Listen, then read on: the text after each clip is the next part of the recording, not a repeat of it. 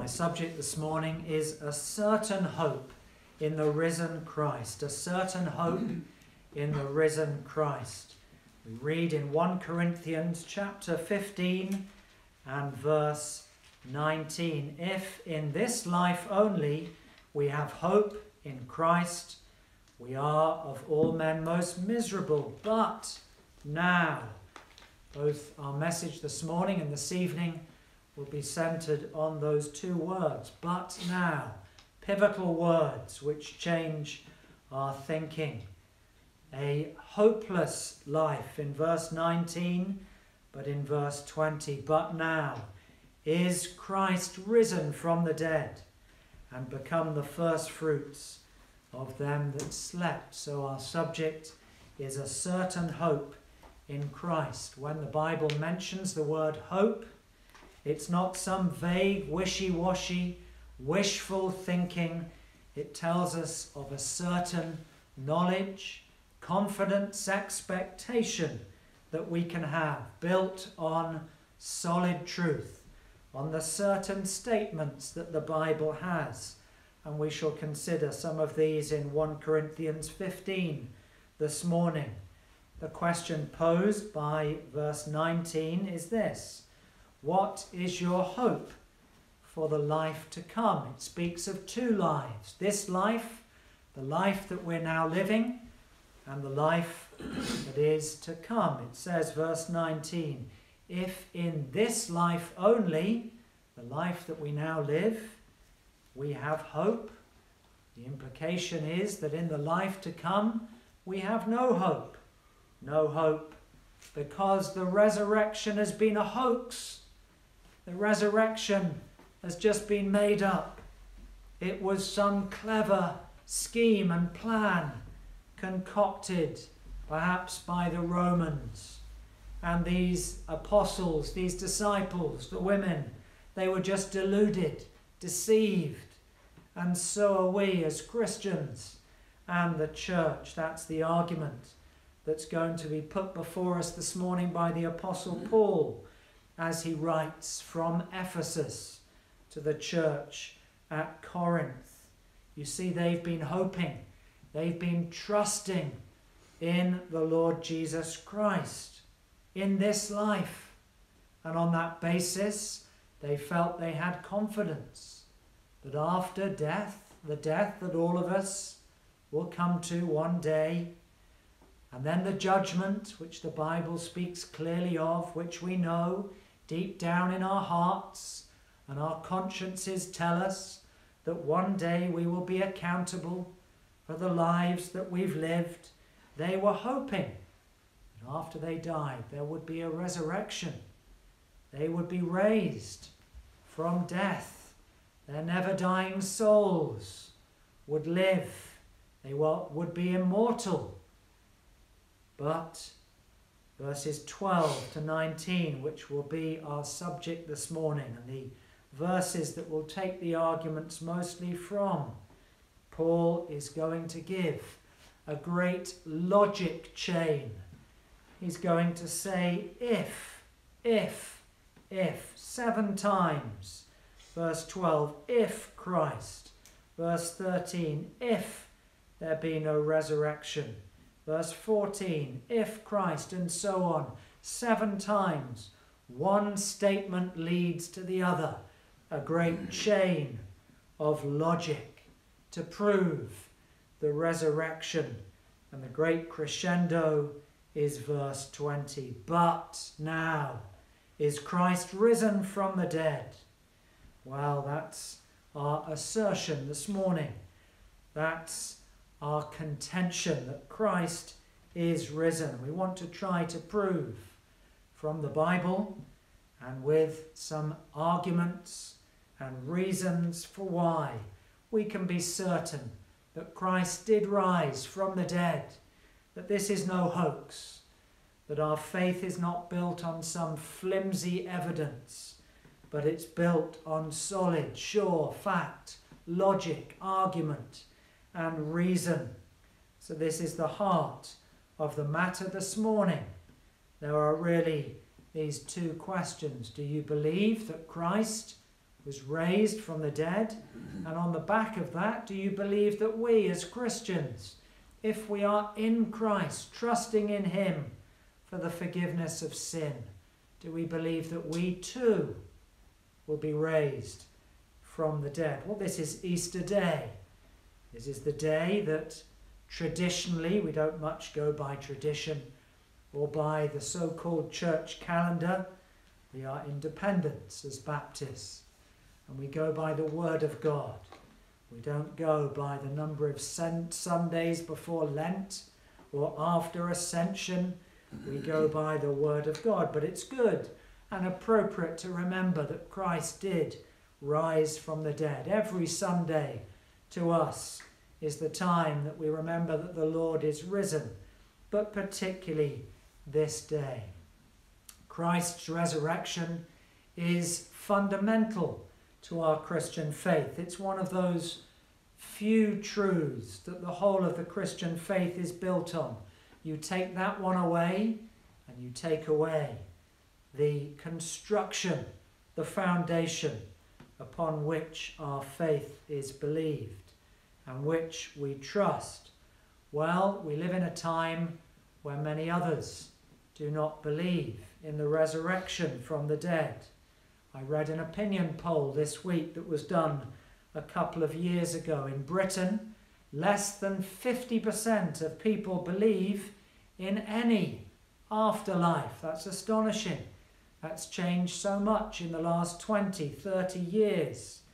And the last 500 years in this country, it would have been believed by the vast majority. Only 17% believed in a literal, factual, actual resurrection of the Lord Jesus. And if you ask men, they were even more disbelieving.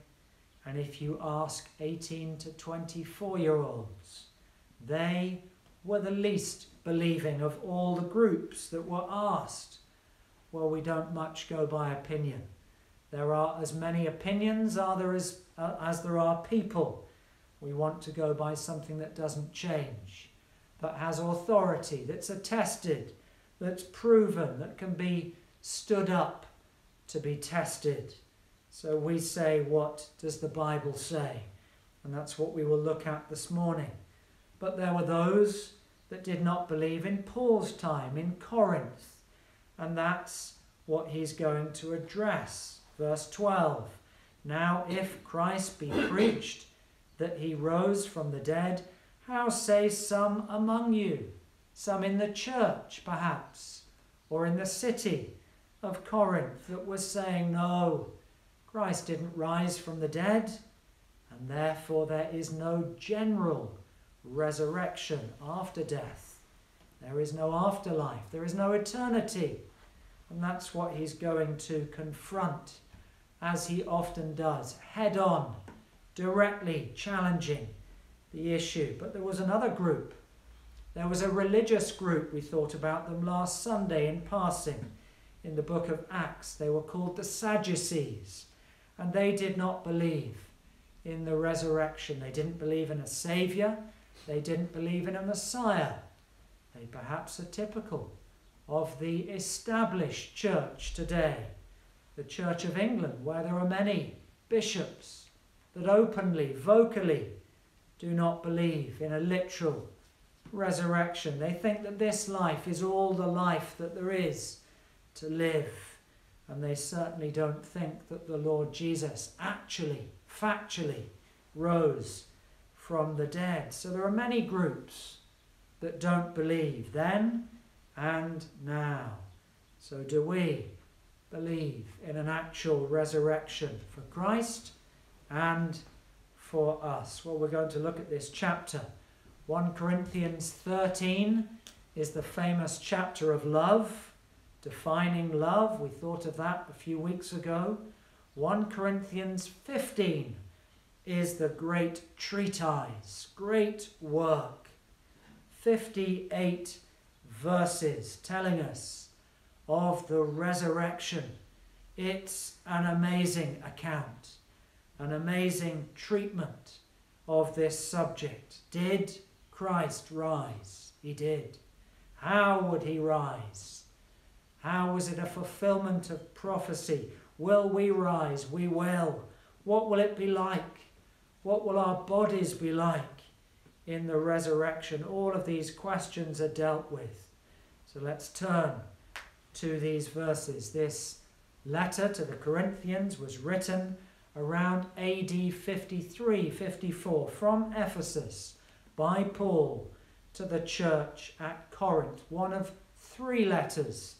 We only have 2 contained in the canon of the Scripture.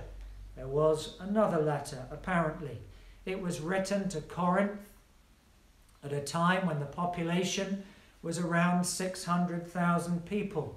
It was a bustling city, a cosmopolitan city, a trading route where many came with their opinions and their ideas from where they had last travelled from, and these were shared.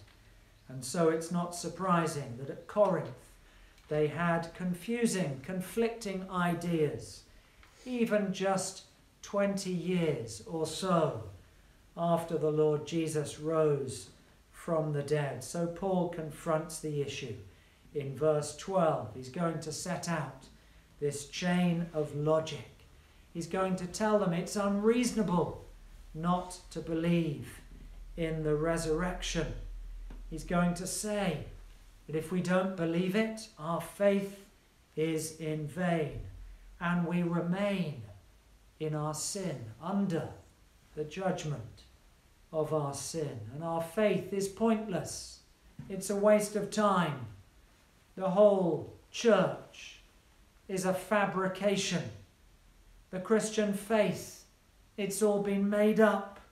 That's the only logical conclusion if you do not believe the resurrection. Verse 13, but if there be no resurrection of the dead, no general resurrection, no afterlife, then is Christ not risen. The two go together, he's arguing. Verse 14, if Christ be not risen, then is our teaching, our preaching vain, empty, a waste of time, and so is your faith also vain.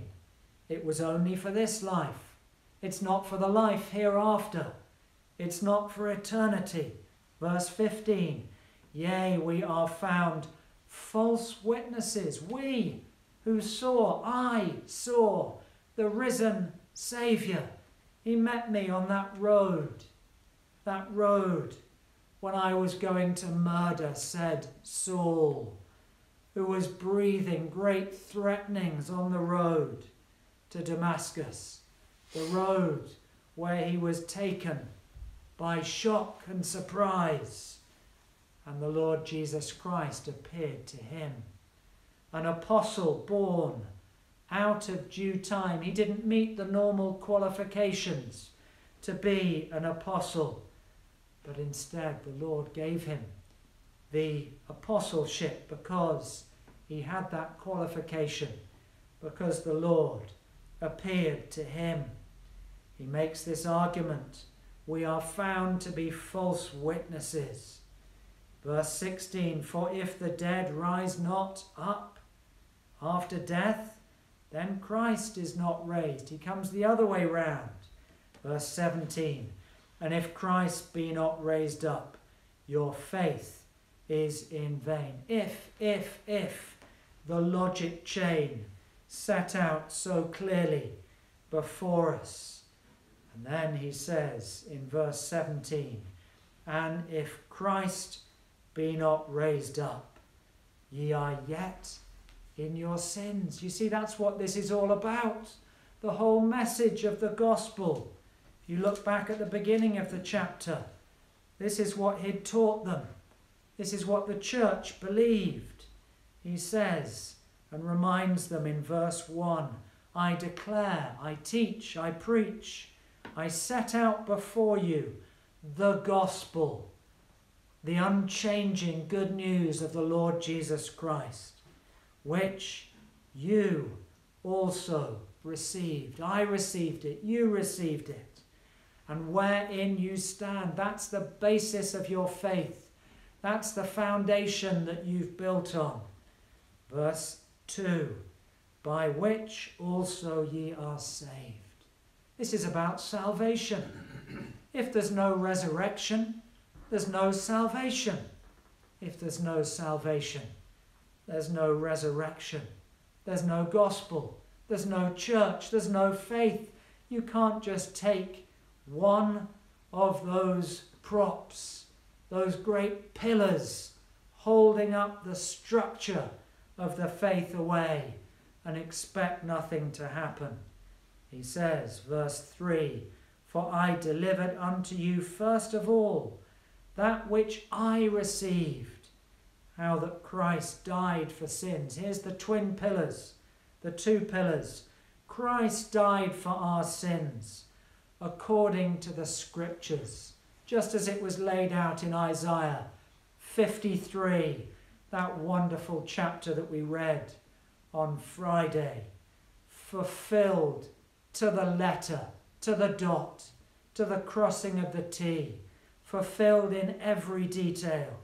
Just as the Scripture promised, Christ died for our sins. The Lamb of God that takes away the sins of the world.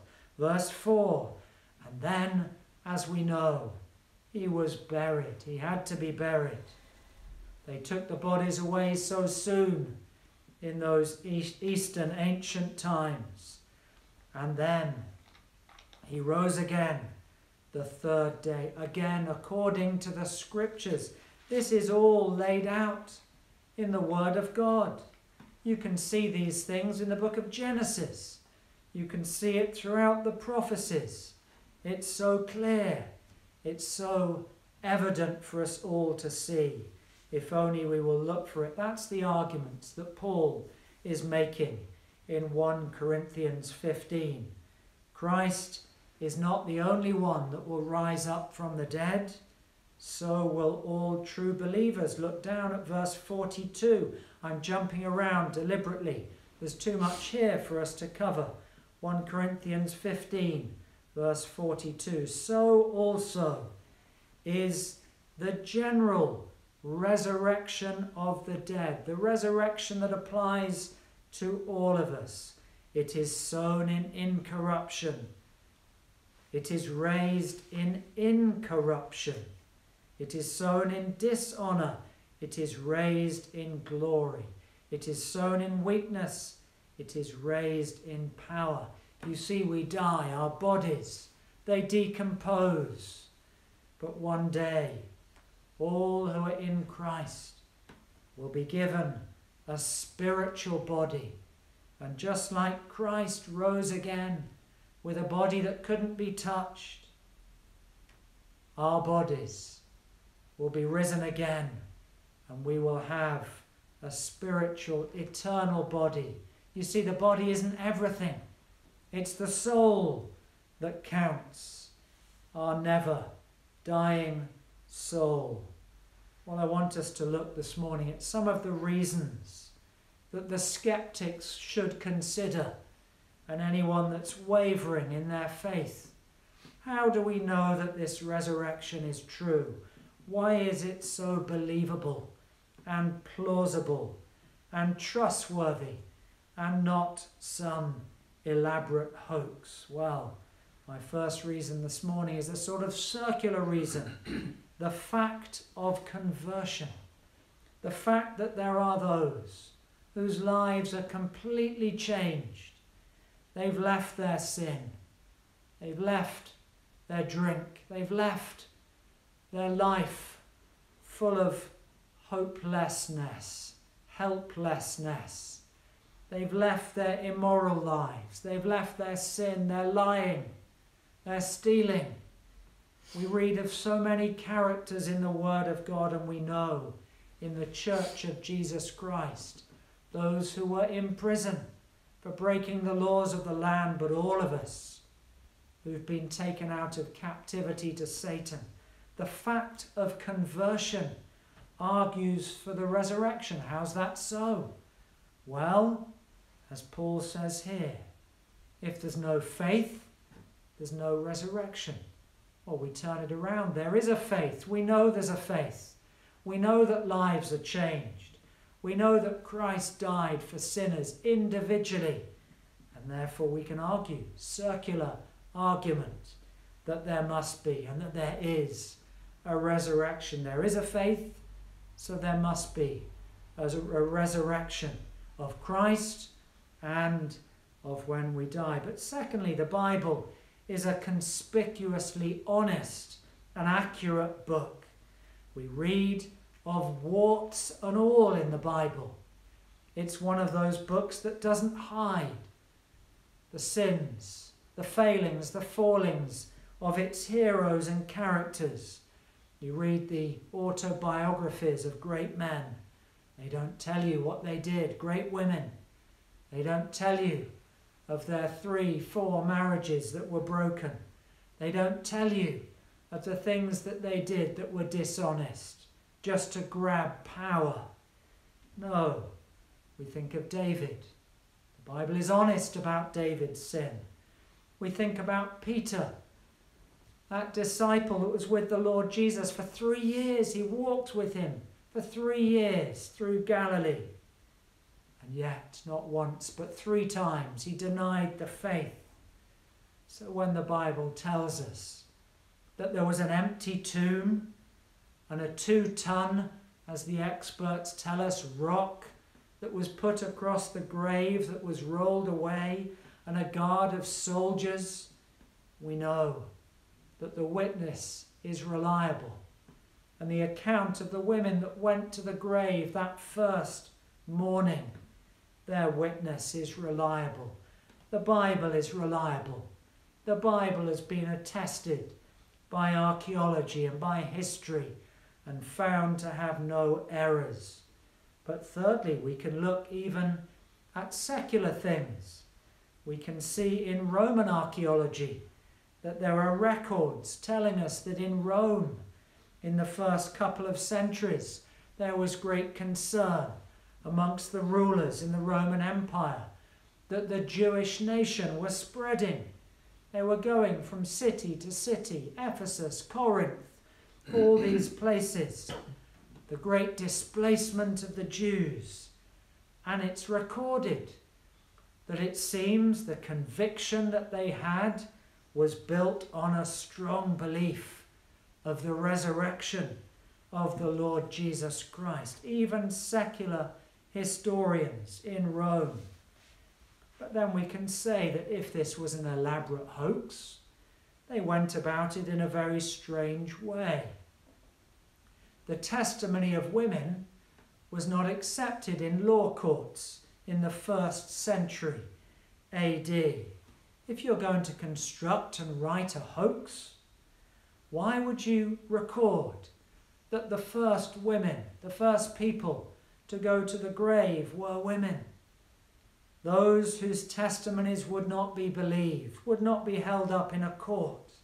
And yet it was Mary, Mary Magdalene, Mary the mother of the Lord Jesus, and Joanna that went to the grave and whose testimony was brought back to the other disciples.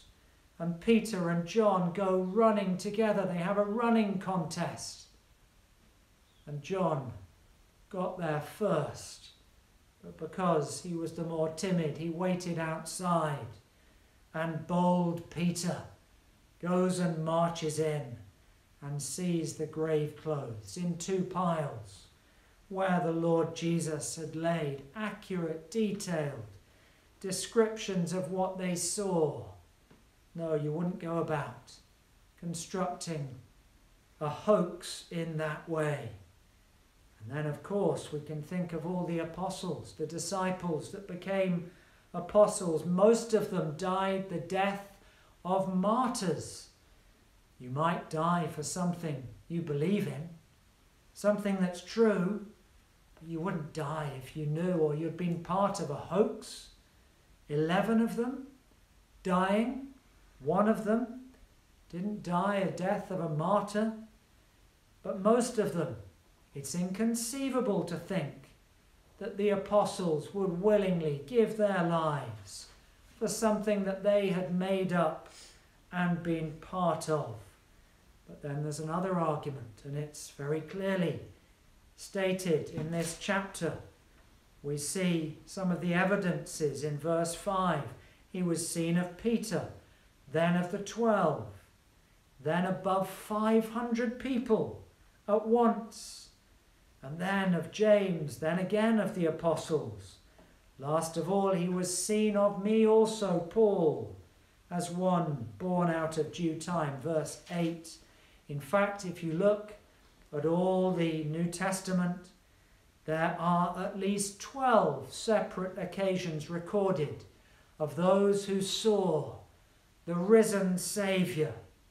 Probably 600 to 700 separate eyewitness accounts, over 500 on one occasion, and then the list of 11 other occasions on which the Lord Jesus demonstrated to eyewitnesses, reliable people, people that had so much to lose if they came forward and said, I've seen the risen Saviour with mine own eyes. But then there's the argument about the guards, the Roman guards. Soldiers, they don't go to sleep when they've been asked to guard a tomb and openly allow the body to be stolen, especially when it was a tomb that was well known and when your life depends upon it, and when there's been a seal, a rope, covered with clay, wrapped around the tomb, the Roman seal that the tomb had been closed, and it was stolen in the very eyesight and the hearing of the soldiers? No, not possible. When an atheist once wrote a book setting out to list all the arguments, a book called Who Moved the Stone, the conclusion of his book was that this was a divine miracle. It wasn't a hoax. He set out to prove that it was. His conclusion was there was so much overwhelming evidence that this was a miracle. This was a fact, actually happened. But then we can think of the apostles themselves. We've been thinking of them in our series on the book of Acts. These fishermen, ordinary, plain men, uneducated, people of no great eloquence, no great education, and yet they were remarkably transformed.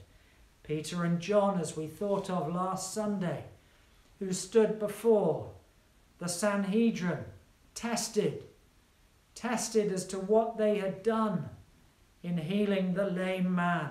Peter and John standing up giving witness to what they had seen. They mentioning the death and the resurrection of the Lord Jesus Christ, and the conclusion of these religious bigots, the Sadducees, the Pharisees, the priests, who had every incentive not to give testimony, was that these men, Peter and John, they had been with Jesus, been with the risen Jesus in those 40 days after he rose again, when he taught them, and then the 10 days after he ascended, when they reflected on what they had learned before the day of Pentecost. No, these men were remarkably transformed. There's no other explanation for it. But then we can think of a secular, much respected historian, Josephus, whose writings are so loved and so reviewed and so held up as being actually, factually correct. He acknowledges the historicity of Jesus' death and resurrection. But finally, perhaps the strongest argument of all, the whole of the Old Testament sets out for us in numerous, hundreds of prophecies, pictures, pointing forward to the fact that the Lord Jesus would come and that he would die but his work was not completed until he proved that the cross and the crucifixion and his atonement had been successful and that it was complete because he had risen from the dead. So these are just some of the reasons. No wonder Paul can say in verse 20, but now is Christ risen from the dead. We don't need to have any doubt about it. This was not a hoax. This is certain. This is clear. We have a faith. We have a faith that's built squarely on the resurrection. The word of God is reliable. We can believe it. Paul's arguments are clear. Christ rose, we will rise. The only question to close with is this: are you in Christ? Are you in the faith, as it says here?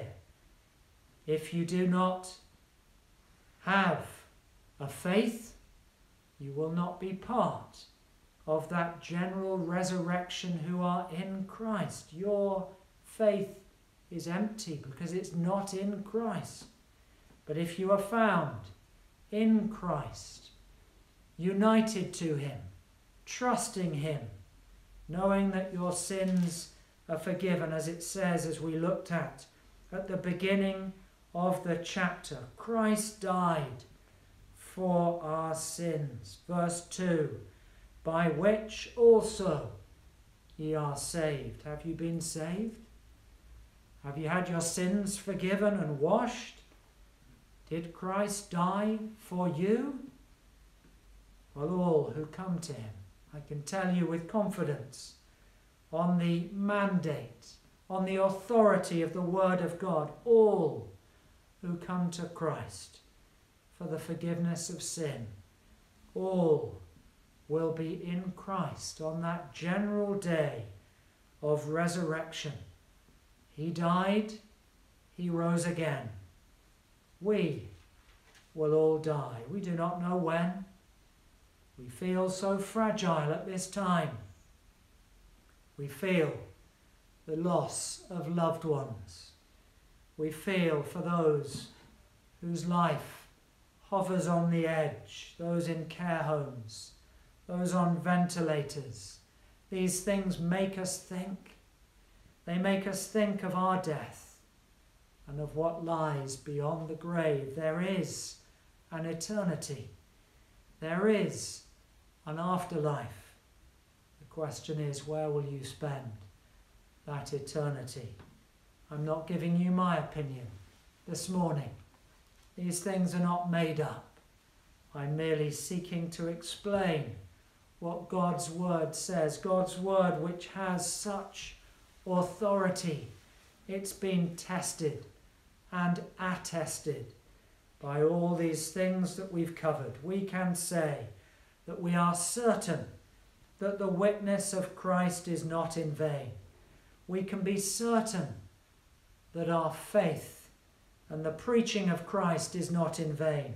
And we can be certain, along with Paul, that now is Christ risen from the dead, and therefore we have a certain hope in the risen Christ.